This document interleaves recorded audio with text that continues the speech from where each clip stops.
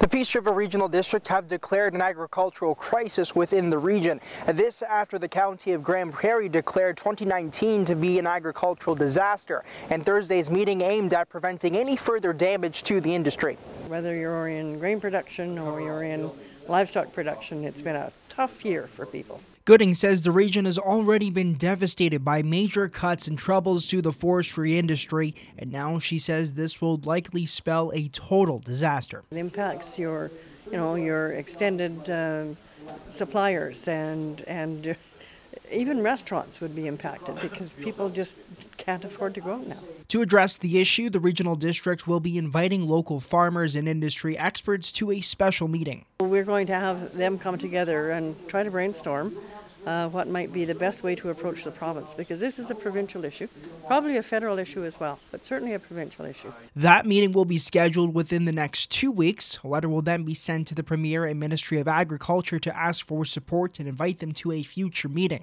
If no response is given, Gooding says the regional district is prepared to travel to Victoria with local farmers to express their concern. Christian Davino, CJDC-TV News, Dawson Creek. Salon and barber services provided by Skinovations. Be swept away to a world of peace and tranquility at Skinovations Salon and Day Spa.